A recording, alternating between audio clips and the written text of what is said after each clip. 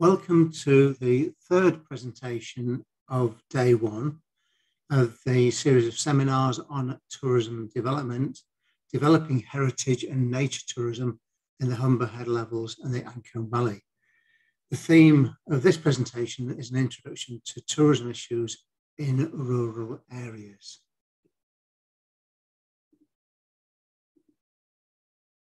So, we know that tourism can have a huge impact on people, on landscape, and on the economy. And the question is really, why do we not make more use of it? And what might we do to trigger more of the benefits? In other words, what can we do to raise awareness of the sleeping green giant? We can learn by looking beyond our own region and our own specific areas and sites to a region such as Southwest England, Devon and Cornwall, where tourism is a huge driver for the economy, for social issues, for well-being, and for biodiversity. And think about well-known tourism attractions such as the Eden Project and the Lost Gardens of Heligan. And we will touch on some of this in the second day as well. So can we awaken the sleeping green giant? What we do know is that tourism facilities, attractions, can generate huge economic benefits. This is Carsington Water in North Derbyshire. It's one of the largest water impoundment reservoirs in the country, and it's a huge hub for tourism, leisure, and countryside recreation. Something well over 500 businesses badge themselves with relation to their proximity to this particular site. And it's a day visit attraction, it's a local attraction, and it's a tourism attraction. It's surrounded now by farms with caravan and camping facilities, by pubs, hotels, restaurants, and much more, leisure centres, spas, health centres. So it's a real hub. It's also a dynamic hub for local biodiversity, and it is also part of delivery of major infrastructure, in other words, water supply. So, summary. Leisure and tourism are widely recognised as major economic drivers. They are forces for change in the environment, in society, and the economy. As with all such major components of development, they need careful planning, implementation, and monitoring.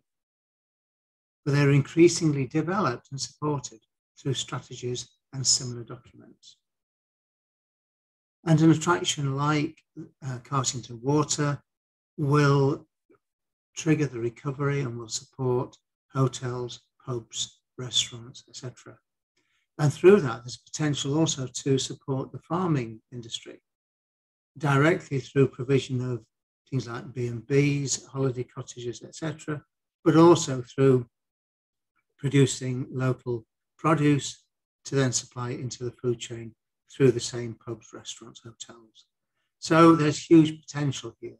And the question really is, why do we not make more of it?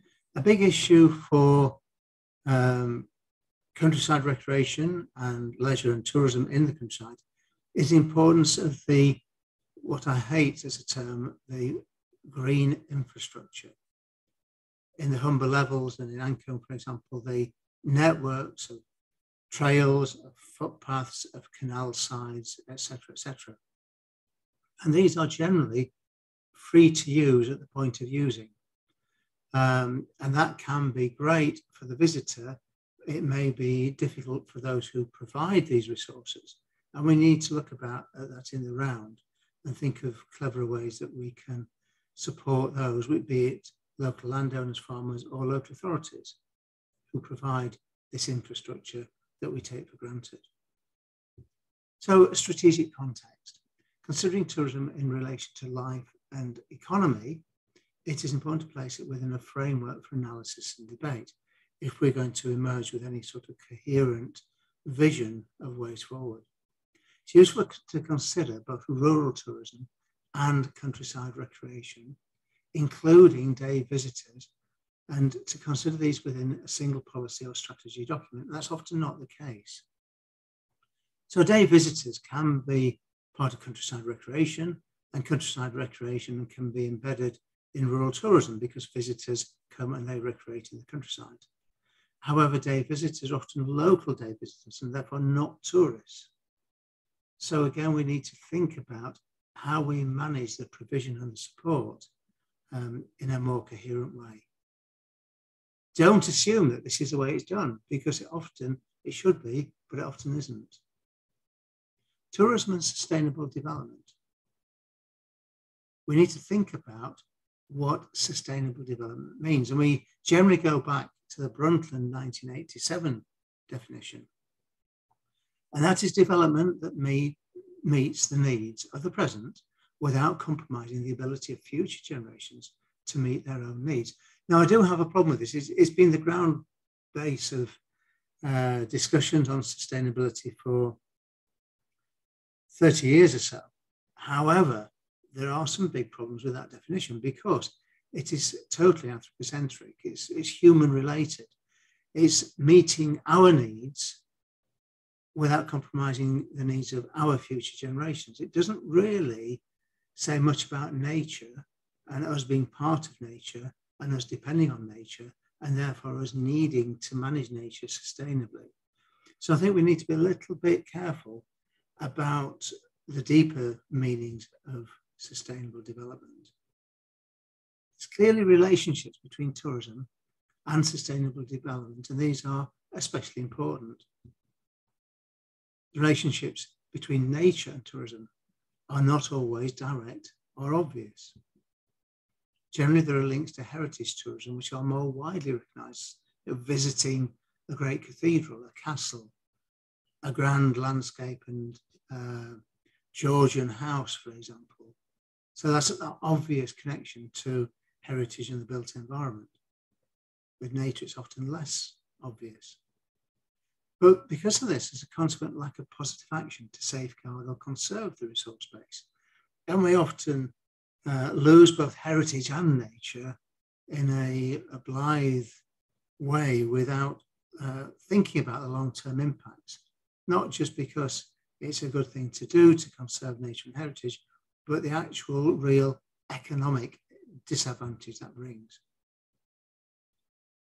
It's increasingly clear that all tourism is to an extent dependent on environmental and social sustainability. And I remember discussing, when I started doing research on tourism many, many years ago, discussing with leading academics on sustainable tourism, asking what they thought they were sustaining, and they kind of looked blank and didn't really have an answer.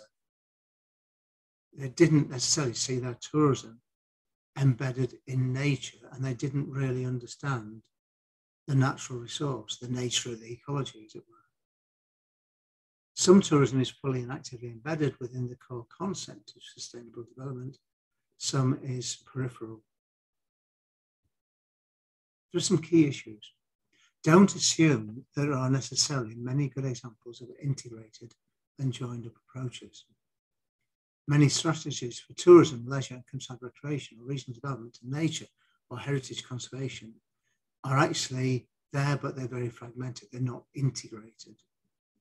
And that's a big disadvantage to all of them.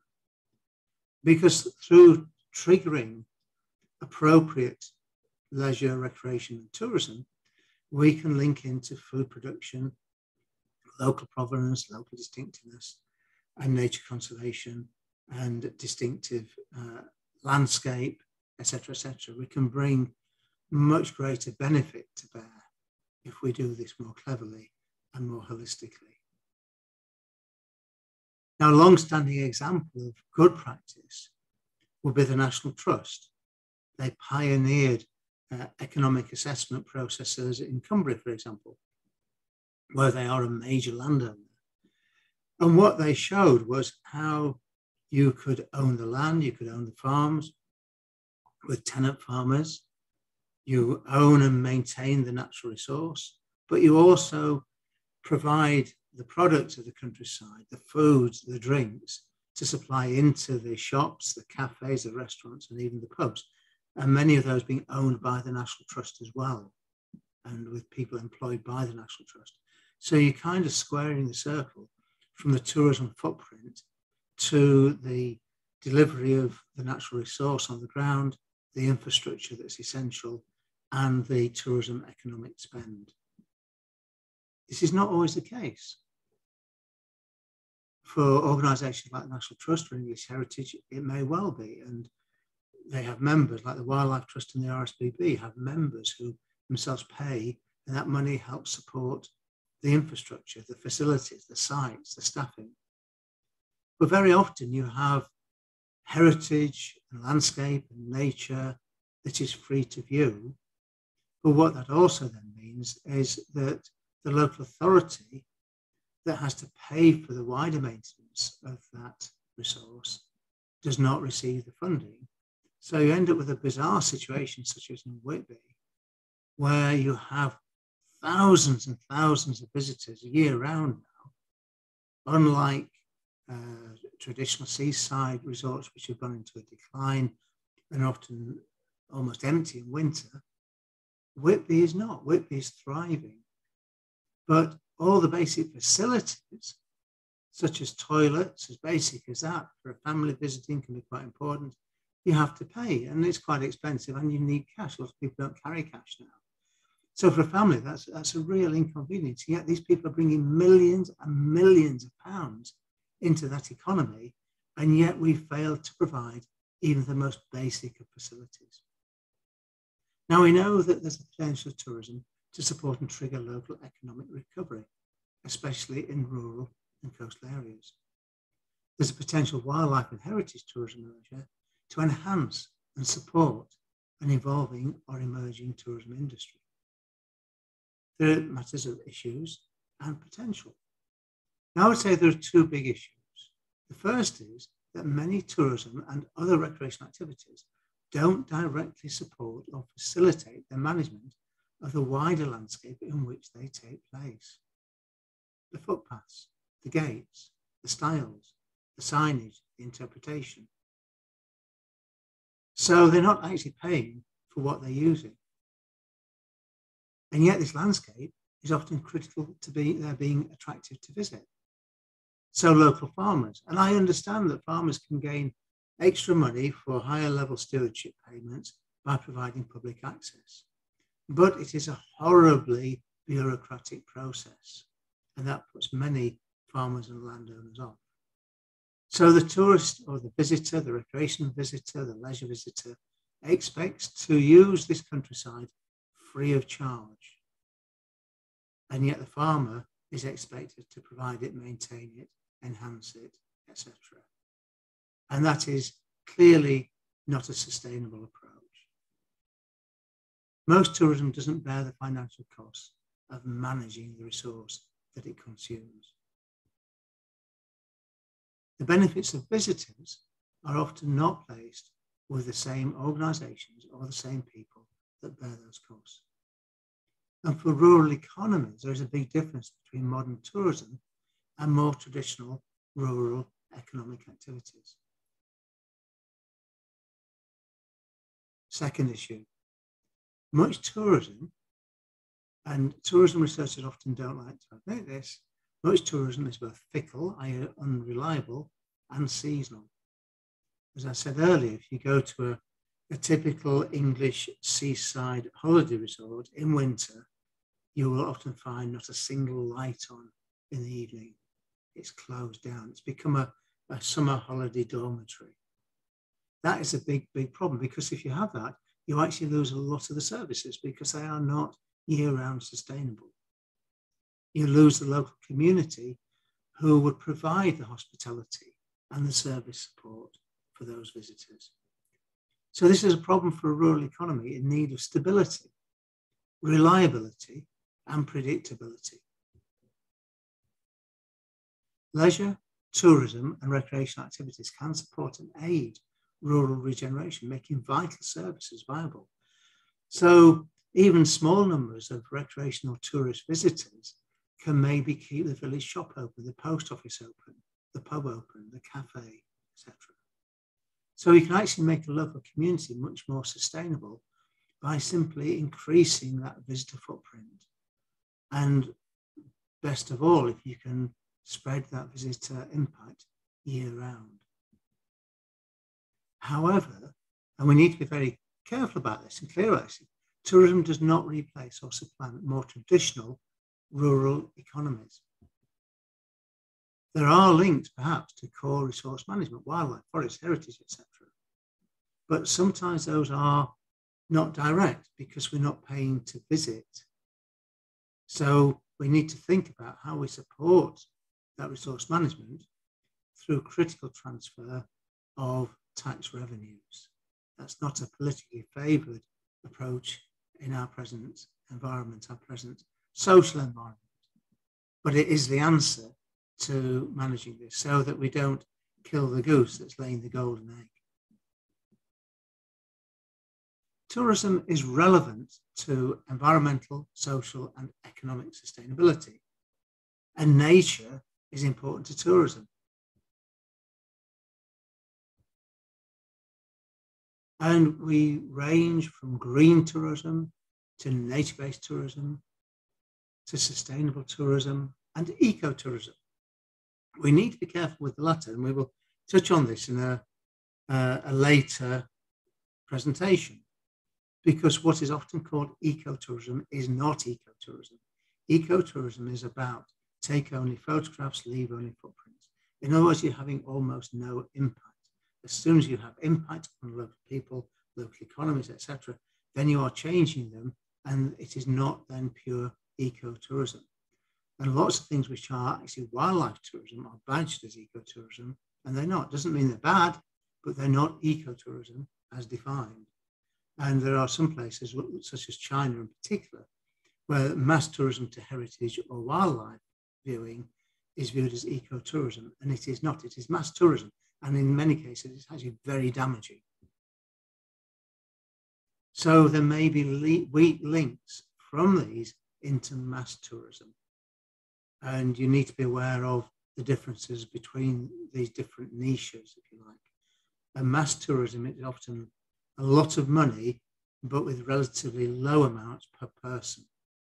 Whereas what we're looking at with some of the other tourism approaches is maybe fewer people than mass tourism, but high spend, high end visitors. And with that in mind, we need to look at economic and environmental impacts of recreational activities, because these vary through tourism to recreation day visits and local visitor impacts. The tourist is the high-end spend and the local visitors are the lower-end spend. It doesn't mean they're not important. Indeed, if you have a weak tourism base today, that might be grown over time from a potentially strong day visitor profile. And day visitors are the easier low-hanging fruit. So if you can build that up, that's easier, it's more reliable, requires less investment, and is less risky. And that might enable you to improve your weak tourism base, so grow that to a stronger tourism base. It may not. It may be that your location remains as a day visitor destination. That's fine. But walkers, horse riders, cyclists, they all have an impact. They all potentially spend money. They bring money into the local economy, be they local visitors, day visitors, or tourists. The facilities, resources, and infrastructure can grow over time with a gradual gearing up of activities across a region. And many of the resources are actually in the landscape, the natural resources, often managed by organisations in the Humber Levels Partnership, for example, and often free to visit at the point of the experience. So nature-based attractions and attractants may be especially helpful in growing the tourism base, growing the footfall, growing the countryside recreation visiting. And we need to look at forging links between natural resources and tourism economic activity. You need opportunities to spend. You need to be able to get money off the tourism visitor and get it into the local economy. So we need to convert visitors to local spend. That requires infrastructure. That means we need to invest, and perhaps in a major way. The more we invest, though, the more risky it becomes. So there are risks and there are issues of understanding basic economic processes. And my experience is that quite often people don't understand some of the issues that they need to be cognizant of.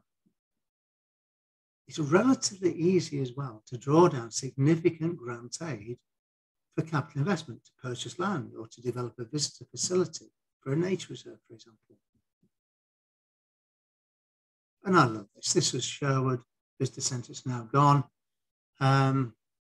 It was so naff. It was wonderful. This is late 70s, early 80s. The Robin Hood Visitor Centre and the old heritage shopping. And I've taken people from all over the world around here, and they loved it. It was a bit tacky. It was off its time, but it was a wonderful experience. It's notoriously difficult, however, to cover revenue costs, to get money and put it back into supporting the infrastructure. Now, there's a good example here, which I've written about elsewhere as a case study, Carsington Water. And I mentioned that earlier. So 1 million visitors a year from the first year it opened. And it started off as a twinkle in the eye with a water impoundment reservoir that nobody in the region wanted it to happen. All the local villages and towns were against it. And it was built. And at some point, someone suggested that, well, if we've got a big reservoir, we'll at least have a boating facility and a bit of bird watching. And then I've never found out who, or I've never found out when, a decision was made to switch that from a very basic provision, which will be fishing, boating, birding, to an all singing, all dancing visitor facility with shops, toilets, cafes, restaurants, interpretation, education facilities, and a ranger base. So that provided a huge car parking facility and bus access and all sorts of things. It provided a huge and successful visitor attraction, a tourism hub. And it generates money through the car park, through the visitor spend, etc., etc. It also pays for the basic infrastructure because it is a critical water supply facility. So that's already paying for itself. And to some extent, the rest is icing on the cake. Where it fails, and I have discussed this with the managers at Carsington, but they don't really respond to it, was that they have a ranger service, which is great. It deals with visitors. It deals with people coming to birdwatch or to canoe or to boat and things like that. What it doesn't do, which a local authority ranger service would do, is it doesn't engage with the local community. It doesn't go into schools. It doesn't go into community centres. It doesn't go into the villages. It doesn't actually interface with those people. And today, as we are dealing with issues of important issues of health and well-being in relation to contact with nature, then that starts to become more and more important. And that is a big difference between a private sector ranger service and a public sector ranger service. So there are still some shortfalls in that provision. The impacts on economic viability of projects goes from private sector businesses right the way across to conservation charities. So you need to be thinking, how do you raise the revenue to pay for what you've built? And that can be a problem because people often over-egg the cake when they're looking at their economic projections. And then they may have a problem, or there may be a downturn in the economy, there may be a bad summer, or petrol prices might make travel prohibitively expensive. And you have to have an answer to those because these will be the make or break scenarios for what you're trying to develop. So if your region is not fully established in the tourism market, then you need to carefully assess the visitor base of local and day visitors. A facility, an attraction, or an area may remain a sustainable destination for local and day visitors without the leap to fully fledged tourists. And people sometimes think, oh, that's not very positive. Well, actually, in many cases, it may be appropriate. If you can't make the leap, don't do it.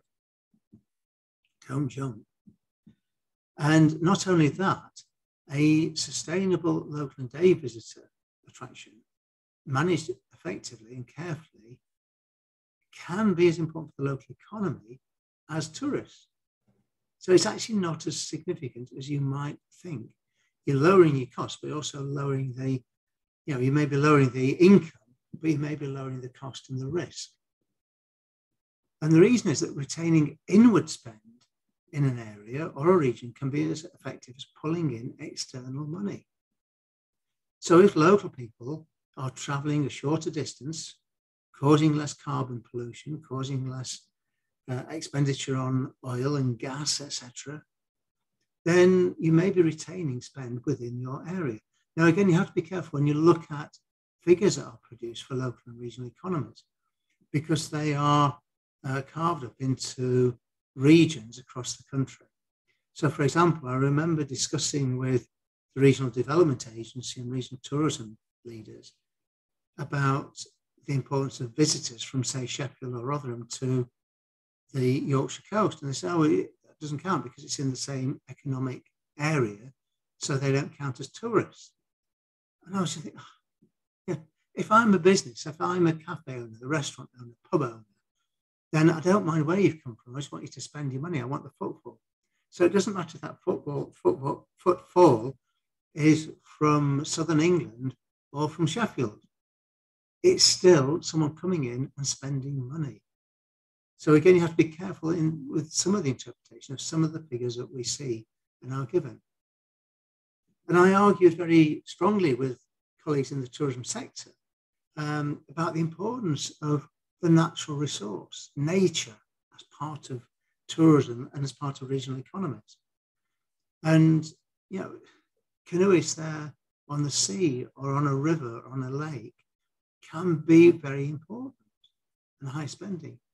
Look at those birders there with their optical equipment. They are spending a lot of money on equipment. They're spending a lot of money on outdoor clothing and field guides and possibly tour guides. And they're bringing money into the national economy, and they're bringing money into the regional and local economies. And yet the classic view of the tourism researchers is that birders don't spend anything. They come with a flask and a sandwich. And that is really not the case. And the anglers, I don't fish. I'm not interested, but I realize it's a huge economic force, both on the coastline and inland, and can be something that in a wetland area like the Humber Levels can be developed and is developed by private enterprise for competitive fishing and fishing holidays. And that, again, brings a huge amount of spend because you've got kit, you've got the gear that all those people have got. So not only are they coming there, maybe staying overnight or for a weekend or for a week, but they're actually spending a lot of money. And the other thing that we're singularly bad at, particularly where the tourism economy is not well established or strong, is actually collaborating between different tourism sectors. So you need to think about, well, what do people want as their experience? What's going to attract them in the first place? What's your unique selling point? But also, what's going to bring them back? What's going to make them stop overnight? What's going to make them come back as a repeat visit? What's going to make them come back as a weekend or a week-long stay? And what would a family group or another social group want?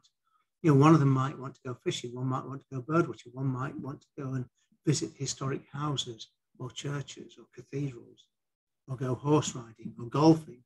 So you need to think about these potentials in the round.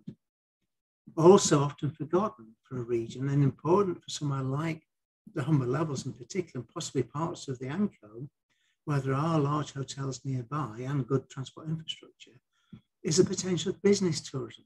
It's very, very lucrative. So if you've got a hotel in a nice location with a good infrastructure and a golf course nearby, then you will get business tourism. And that can then trigger return visits if people like what they see.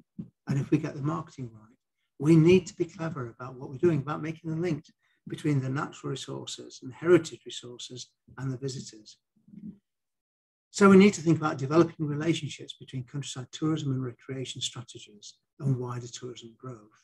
and actually harness the benefit more effectively. It's important to bring these different aspects together into a coherent strategic vision and process. And we singularly failed to do that, both across the Humber levels and throughout the Ancone Valley. It is not coordinated, it is not joined up, it is not maximising the benefit. So we need, again, to think about relationships between countryside tourism and recreation strategies and regional planning and development. There are two-way interactions with the planning and economic development processes. There are implications for overall planning and development, positive or negative for tourism, and impacts of the tourism industry which affect regional planning. We need to look for more integrated approaches. I remember talking to people involved in green tourism in the Humber levels many, many years ago, and I'm sure it's still the same, if not worse. And they were saying, we want to bring tourists in, but we can't navigate the planning process to develop the B&B or the holiday cottage or the caravan park on our farm. We haven't got the time, we haven't got the skill, we haven't got the energy, and the whole process is totally user unfriendly. So we need to think about that. And it's best to integrate development planning and tourism planning processes as closely as possible. Otherwise, you can be pulling in opposite directions and you may accidentally damage tourism potential. Sometimes physically by removing the heritage, the landscape and the wildlife that underpins future long-term sustainable tourism. And this is how much of our countryside looks. This is actually North Yorkshire, and it's an area that was quite clearly a wetland at one point historically, and is now intensive agriculture because we all want cheap food. We demand cheap food, so this is what we get. It's hemorrhaging carbon into the atmosphere, exacerbating climate change. It's causing water to run off when there's an extreme weather event, a storm, and causing catastrophic flooding further downstream and in low-lying areas. The biodiversity is gone, and we're in the middle of a biodiversity extinction crisis. And this is part of the reason why. And the other thing with that, when I look at that image, is that has also hugely compromised any potential for future long-term economic sustainability and diversification through those drivers of sport, leisure, recreation, and tourism. Thank you very much.